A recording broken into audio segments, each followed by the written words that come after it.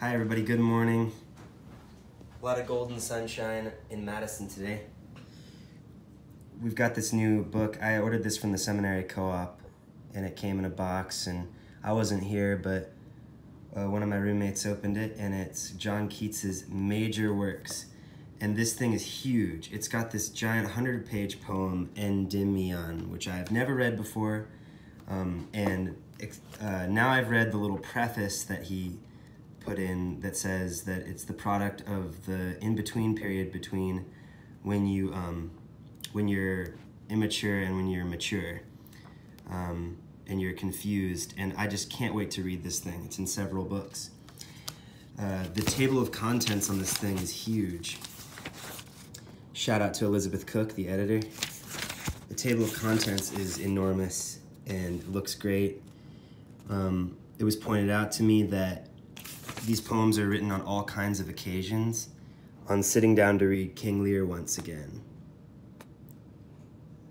You know.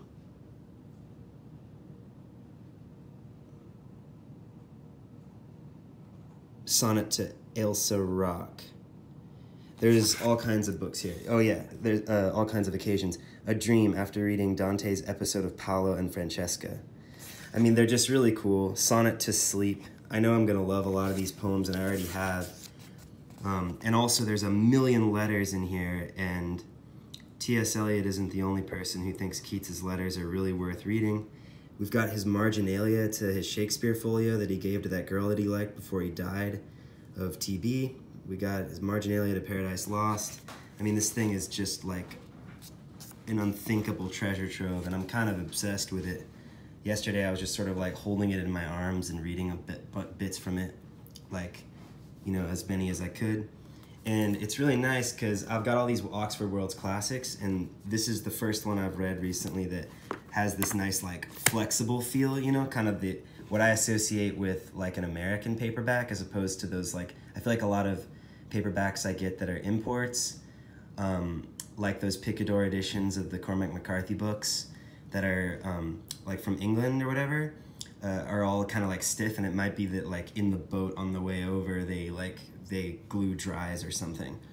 But anyway, I just wanted to say that I got this, and so I'm gonna be reading poems from Keats. It was really nice that I got this right after I started reading the Helen Vendler essay on Wallace Stevens, where she talks about how Wallace Stevens uses auroras of autumn to make, he uses Keats's To Autumn to make his auroras to autumn or whatever. And that was really helping me like Wallace Stevens more, because viewers of this channel will know that I'm not the hugest fan of Wallace Stevens. Well, that's changing, and it's all thanks to Helen Vendler. You heard it here first. Anyway, this is a beautiful thing. Thank you, Seminary Co-op, and thank you, you know, Oxford World's Classics, and thank you, BookTube, for watching. All right, bye-bye.